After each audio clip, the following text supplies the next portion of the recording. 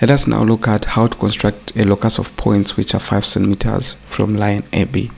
So our first step is to construct line AB, and we have already done that.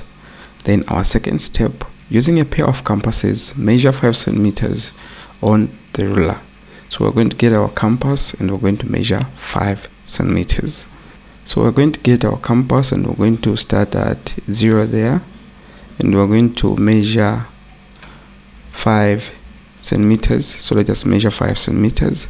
So we have our 5 centimeters there. Then our third step, with center A, construct a semicircle arc. So we're going to get our compass there.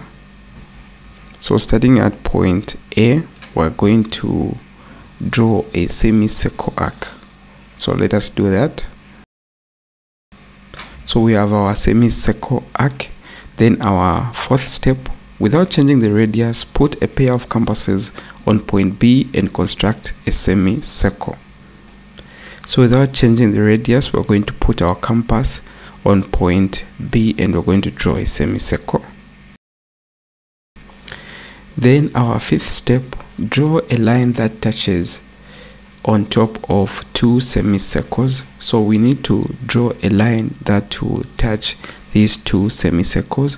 So for that, we're going to use our ruler. So we're going to put our ruler there. Then we're going to draw a line that touches these 2 semicircles. So we have done that. Then our last step, this line represents 5 centimeters from line AB. So the line that we have drawn, this line that is touching these 2 semicircles, it is representing 5 centimeters from line AB.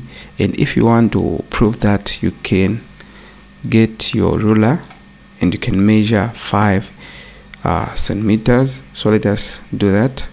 Let me just show you.